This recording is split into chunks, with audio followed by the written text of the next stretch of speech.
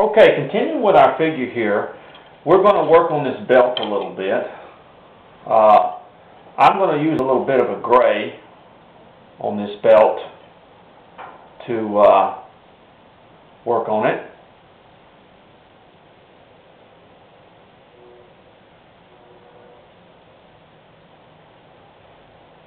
And I don't paint the buckle gray. I'm just going to paint the belt side gray.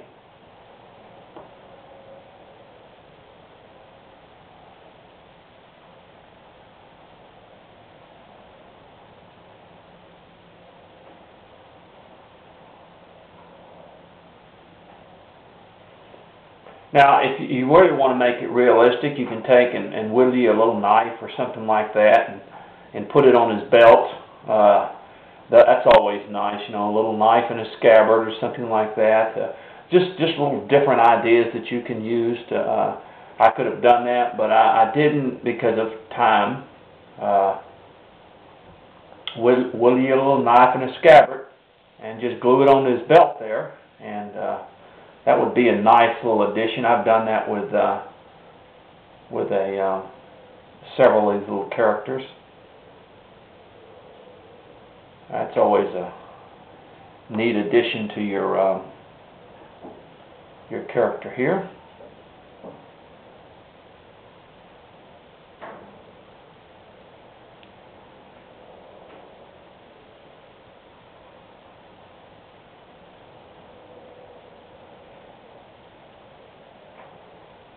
Okay, see? There we go. Got a little place on my burn umber I need to do.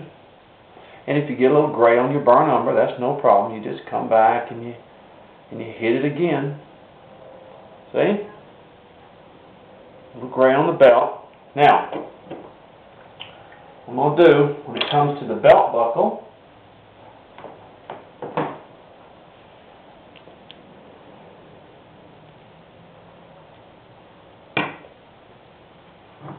that's not it.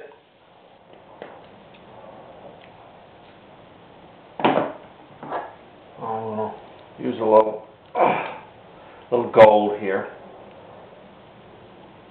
Just a little bit of gold on the belt buckle. It's not that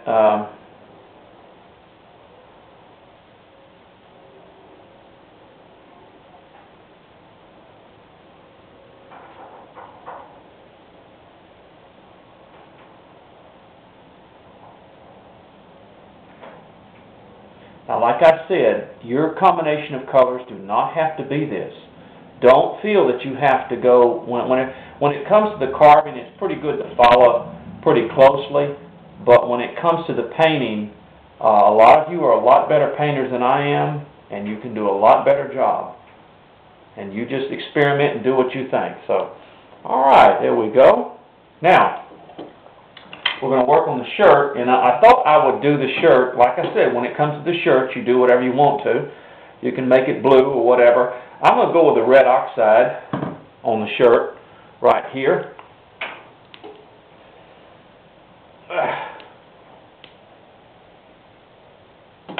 I like red oxide.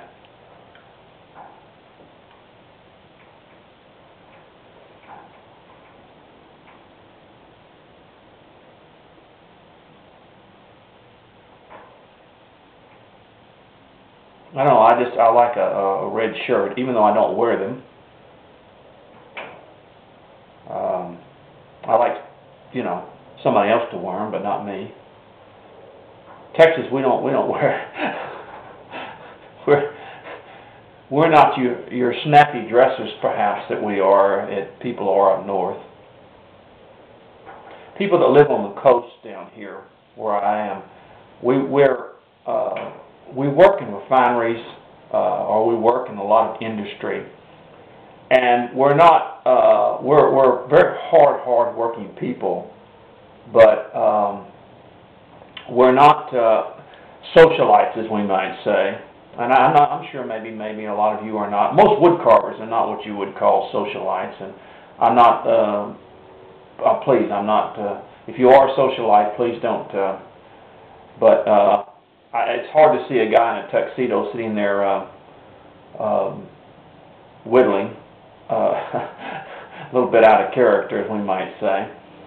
But most of us down in this area, we work in refineries and we work in the industry. Excuse me. And so we're not, as you might say, refined people from Texas. Of course, there's many parts of Texas. Texas is a huge state.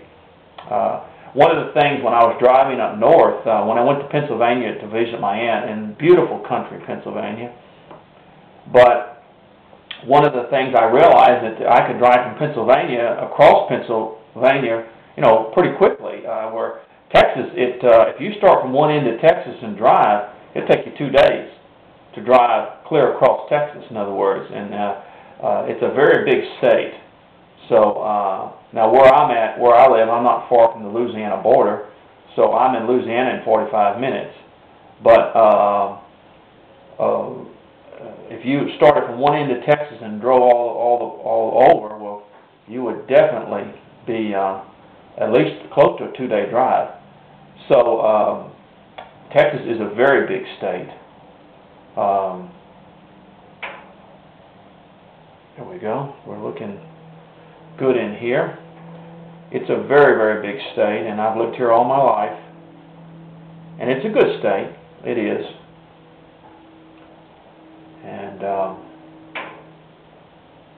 but it's like any other state. A lot of people say our states are different, but I think, and of course, our states are different because of industries or because of like Florida, tourism. Has to do a lot with Florida. There's not a lot of industry in Florida. Not like the industry that we have down here. Oil and production, chemical production.